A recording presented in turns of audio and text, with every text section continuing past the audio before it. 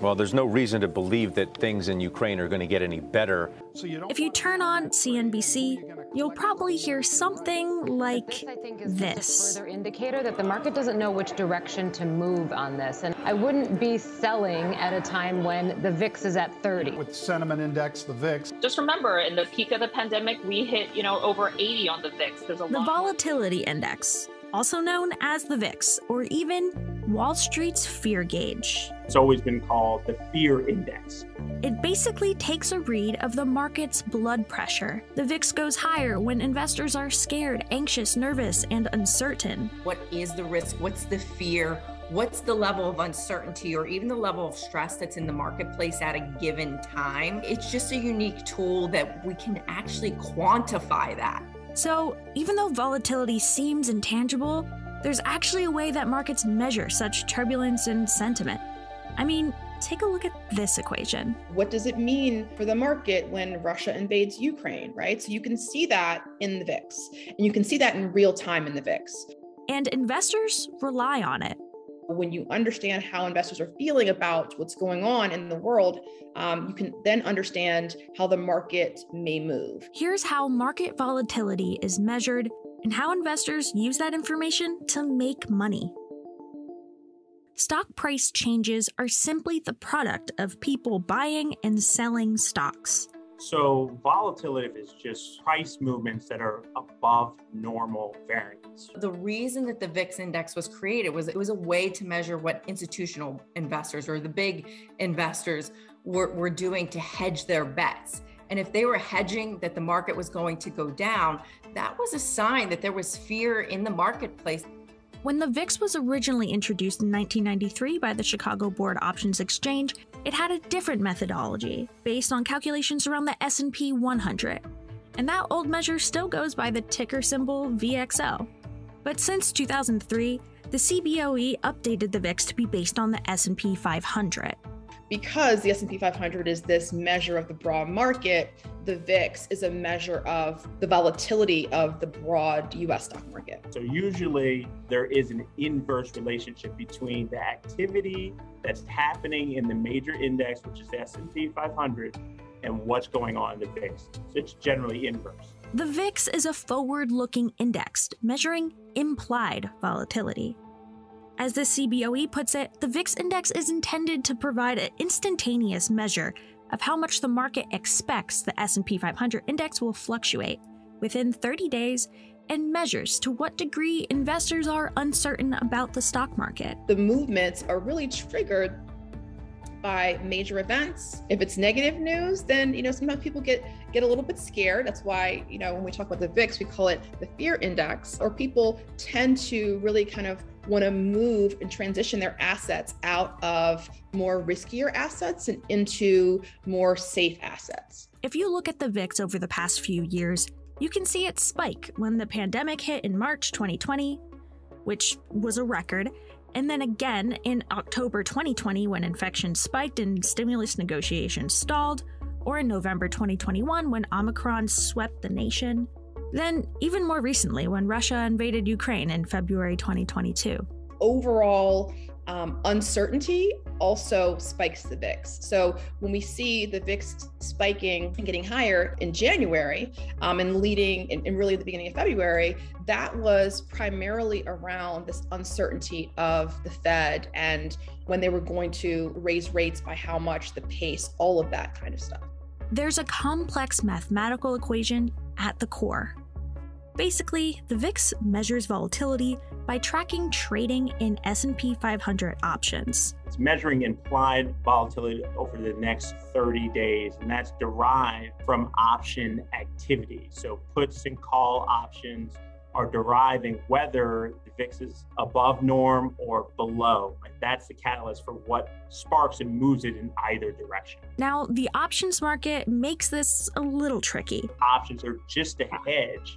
You don't own the stock outright, but you're owning the option that's tethered to the stock. Let's say something happens in the world, an event happens like the Fed's uncertainty or Russia invading the Ukraine, and investors believe that the overall economy is not going to be more positive in 30 days. The options contracts that they're buying, it's really betting on the market going down.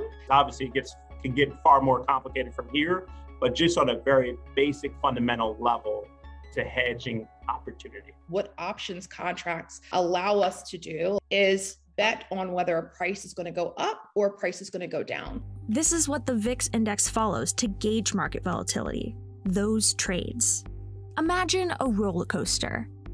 When stocks sell off, investors may get scared, so they could buy options to protect their investments.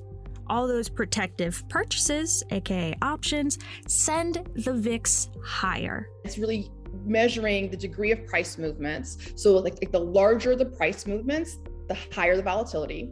And just to kind of put some things in perspective, VIX readings over 30 are considered, relatively large volatility. VIX below 20 is an indication that the market is rather complacent. So there's not a whole lot of concern for any near-term volatility and or events that would spark a drawdown. When the VIX is popping, so it's soaring, it's above 19, which is its median, its average, it is mean reverting. So when it moves up very quickly, it comes back down to its center, that 19, or its moving average. Oftentimes you can look at the 20-day or the 50-day moving average. When it gets very far away from those technical levels, you can expect it to fall back down into that territory relatively quickly. Oftentimes, investors are always looking at the VIX today as, hey, 30 days from now, we're going to be extremely volatile, and that might not be the case. They're taking input data from today, buying activity, premium,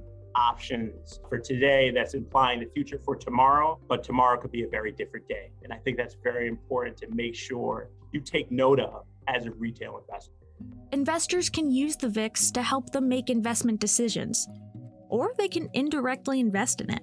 A couple things that you can use the VIX for. Number one, it really is this kind of overall measure of the level of market risk, stress in the market. And I think that that's really important to understand before you're making an investment decision. When we see volatility spiking, it is a signal for us to take a look at some of the names, our high conviction name list, and see what's going on with these names, because it could be spiking for a number of reasons.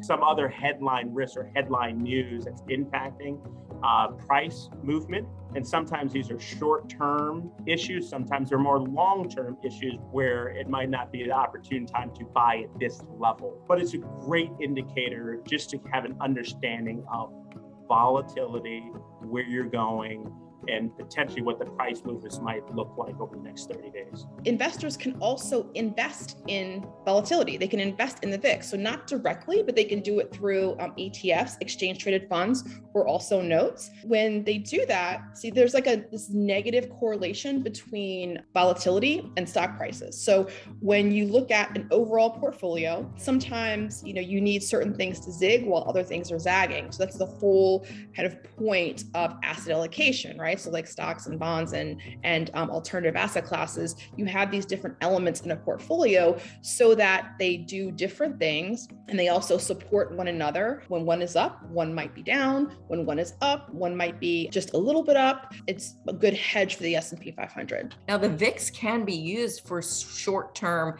tactical trade ideas for sure. Or if you are, your window of investing is much shorter, it might be something you use as a key determinant of when you kind of switch different asset classes or different parts of the market that you want to be invested in. The most important thing is having a plan. Whatever you are investing for, whether you are a trader or an investor, having a sound plan. And if you're a long-term investor, so you're investing for retirement, you're investing for something 20, 30 years down the road, today's VIX price shouldn't concern you too much.